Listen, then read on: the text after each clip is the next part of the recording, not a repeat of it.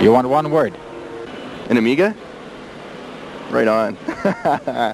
Amazing Amiga, that's it.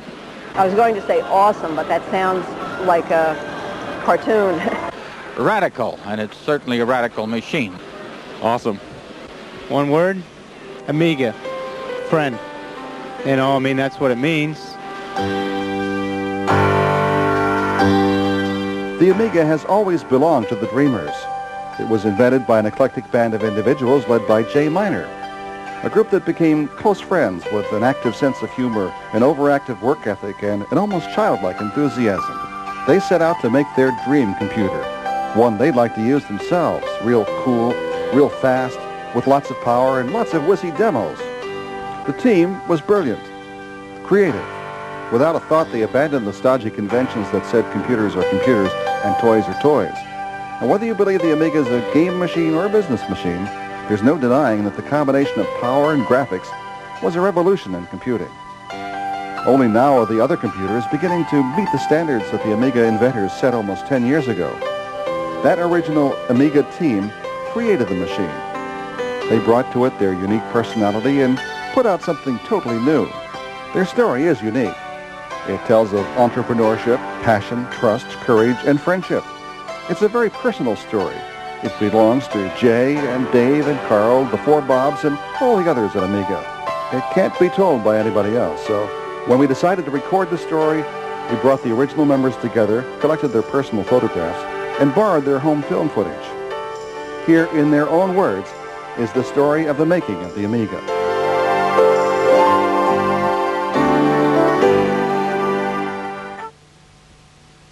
Well, it was in 1982. A friend of mine that I used to work with at Atari came to me and said, "Hey Jay, let's start a new company. I'm tired of this one." And I said, "Well, fine." I said, "I'll do the chips for it, and I'll be the vice president if I can do the chips my way." My original vision of the machine was as a low-cost entry into the computer field via the video game area. Video games at that time were really hot, and all our investors wanted was a video game. But I wanted something that could be expanded into a real computer. We got a vice president out from back east called Dave Morse, a president rather, called Dave Morse, who was vice president of Tonka Toys, came out to be our president, and started a little company over on Scott Boulevard in Santa Clara called High Toro. And High Toro later got its name changed to Amiga Corporation. High Toro, which is interesting. High meaning big, great, grand. Toro meaning bull. The first thing I thought of when I saw that name was lawnmowers. And so I think that when they talked to other people about it, they got the same impression too, that it was a lawnmower company. So they changed it. And Amiga Corporation was what it was when I joined. And Amiga was, they chose the name Amiga because they were looking for something that meant friend or friendly. But in Silicon Valley, there is an extremely high concentration of computer companies, and there's a lot of spying that goes on all the time, and people trying to take ideas from other people and trying to outdo one another. And so it's really important to conceal what you're doing and to, at least to not broadcast around the things that you're working on, especially with the project that we're working on, with the ideas that we had. We thought that we had a gold mine in our hands and that we were going to be able to do something really major with this idea. So we had to hide it as much as we could for as long as we could. And so they set the company up to the real world to look as if it was High Toro and then Amiga Computer, a company that made game peripherals. And the industry said, "What's that new company over there on Scott Avenue?" And they went and they looked with their binoculars in the window and they saw, "Oh, joysticks, no problem, okay."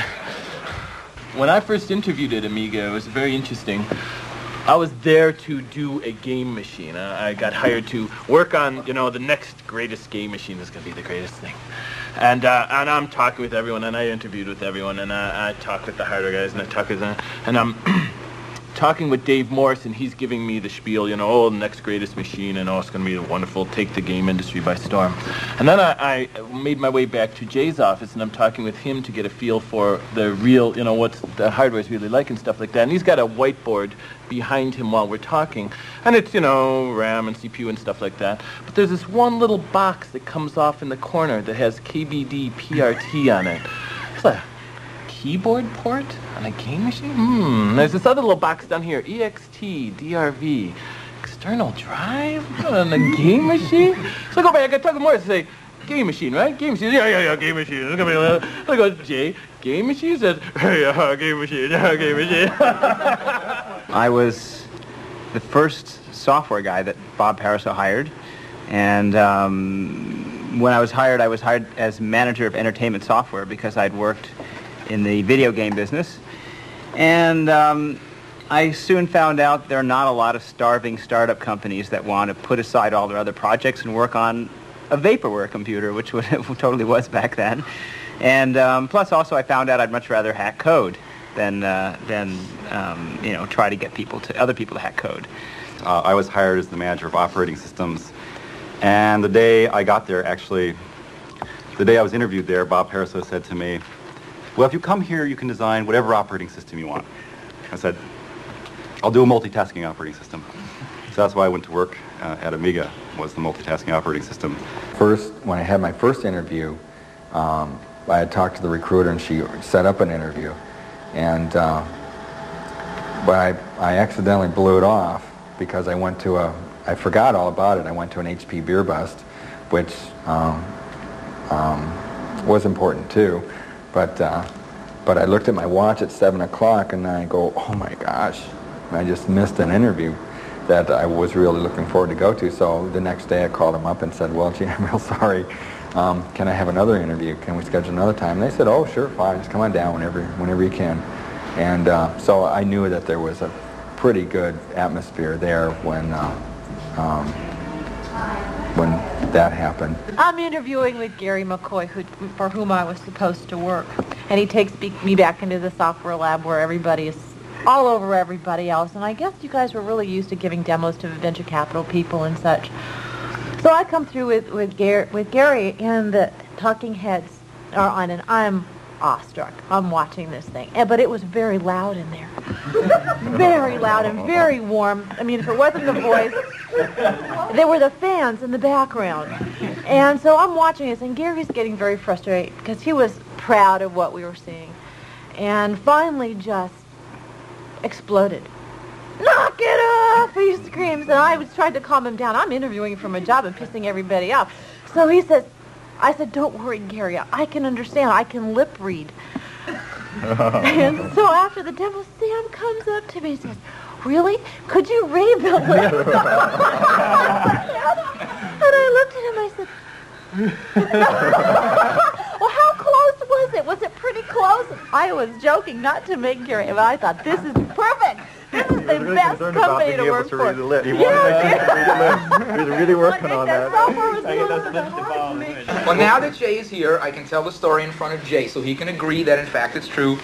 Everybody seems to think Jay is the father of the Amiga. And when you look at Jay and the real father of the Amiga... It says so on my badge. Yes, it says so right on his badge. Even they made the same mistake. It's quite natural. One magazine back in the Amiga days got it right, but everybody laughed at it like it was some sort of a joke, but it was actually the truth. Jay was holding Mitchie in his arms. Right next to Mitchie, it said the father of the Amiga, and up here it said Jay. And yeah, this is Jay. This is the father of the Amiga. We knew inside that this was a true story because we're sitting there at our desk designing stuff, and Jay, who sat in front of us, was sitting at his desk designing stuff. He'd get to some spot where he wasn't sure. Well, do I put this gate here? Do I put... And he thinks about it and see, draw a gate. He'd look down at Mitchie. And Mitchie would go, and so he'd erase it. And he'd draw another gate. And he'd look down at Mitchie. Mitchie would go, and so then he would put that gate in. We know because we were there. Mitchie did the Amiga. Jay, Jay did the drawing. It's all right. It's okay. But I wanted you to be here so that you could not shoot me. Allowing people to be different is terribly important. This guy would come to work in these huge, fuzzy bathroom slippers. Or bare feet.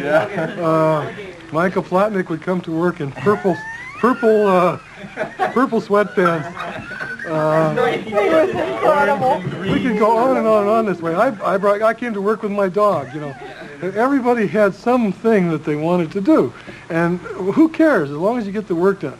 There was magic. I can't describe it. From the day I walked in and I saw that demo and I saw everybody contributing, cooperating, always a smile, always the optimistic attitude and care for somebody else's happiness and participation and success. One person was not going to let somebody else fail because that would mean the failure of the whole project.